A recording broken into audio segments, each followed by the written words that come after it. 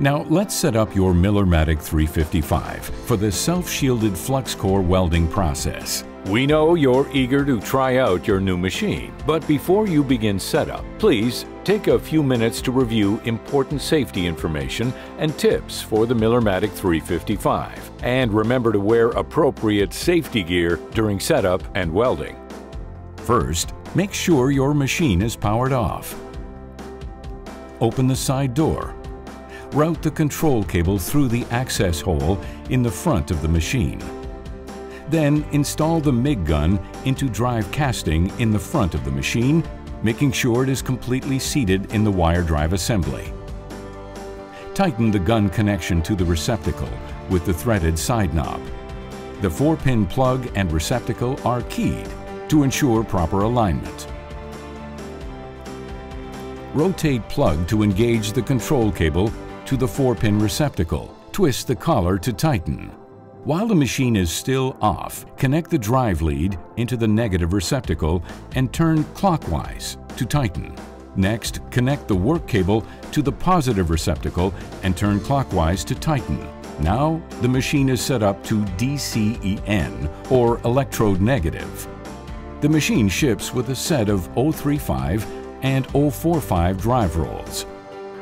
Remove these drive rolls and replace with V-knurled drive rolls that will match the wire diameter.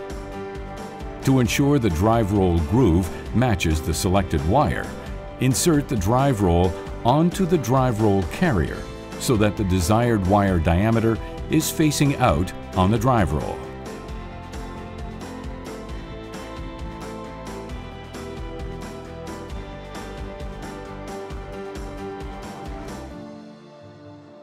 The Millermatic 355 is compatible with wire spool diameters up to 12 inches.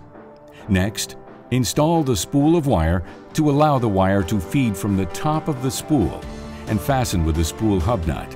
Adjust the wire hub tension nut to allow the wire spool to rotate freely. Pull the wire from the top of the spool and feed it through the inlet guide and close the pressure lever. To start, set both drive roll tensioners to 2. Then turn the rear tension knob a half-turn counterclockwise to reduce the chance of bird nesting between the two sets of drive rolls.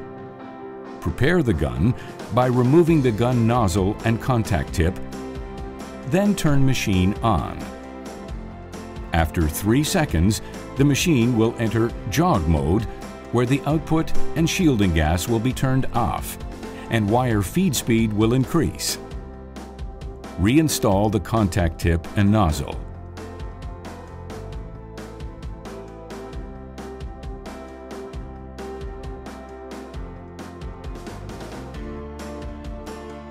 Finally, check the drive roll pressure to ensure a trouble-free weld.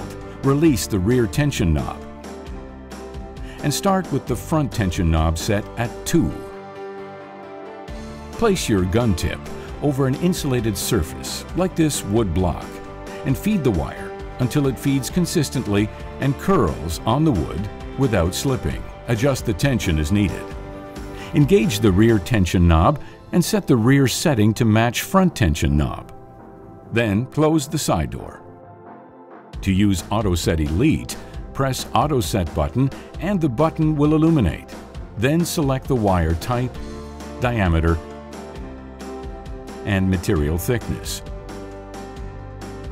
Or to use manual mode, press Auto Set button to disable Auto Set feature to adjust your voltage and wire feed speed. As a guide, the electronic parameter chart can be accessed while in manual mode by pressing the P-Chart button. View the introduction video to learn more about this feature. Setting up your Millermatic 355 to weld with self-shielded flux core wire is as simple as that.